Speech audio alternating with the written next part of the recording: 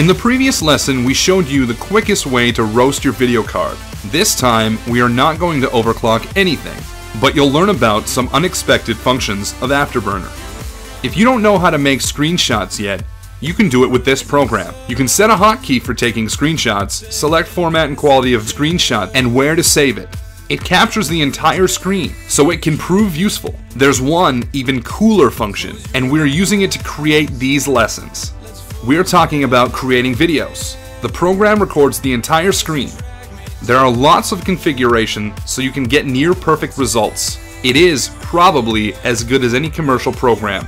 Good job, MSI. Other settings are quite useful. Here is the list. In the first tab, besides the aforementioned parameters, you can also force the program to start automatically with Windows. Below the tab, there's an important function of auto updates.